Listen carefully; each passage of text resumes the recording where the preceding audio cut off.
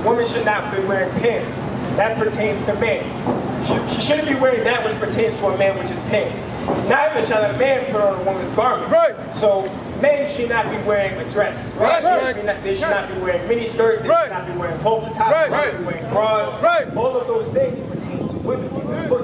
Just so you can understand, the Bible says that God's law, His law is spiritual. Yes. That's right. So now when you break those laws and women put on pants, over time it puts a masculine spirit on us. That's right. Just like for the man, think about it like this, right? You saw how his book just dropped.